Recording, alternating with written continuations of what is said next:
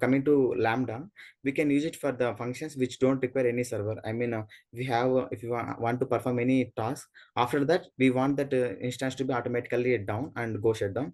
At that time, we can do serverless functions like AWS Lambda. We Mhm. can do AWS Lambda for the cost optimization thing, or we can do any number of things with the Lambda. Like if you want to mainly we can use it for the cost optimization.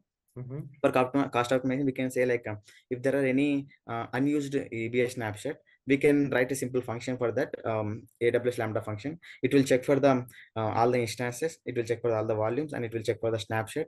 And we can write the conditions there. If condition like if the snapshot is not connected with the volume, we can delete it. Otherwise, we can check like if your snapshot is connected with the volume, but the volume is not connected with the instance, then you can delete it. Likewise, we can make sure everything is deleted. This is one type of cost optimization. And we can even write a Lambda function for the S3 also. If S3 none of the object is retrieved from last certain days, we can delete the S3 buckets.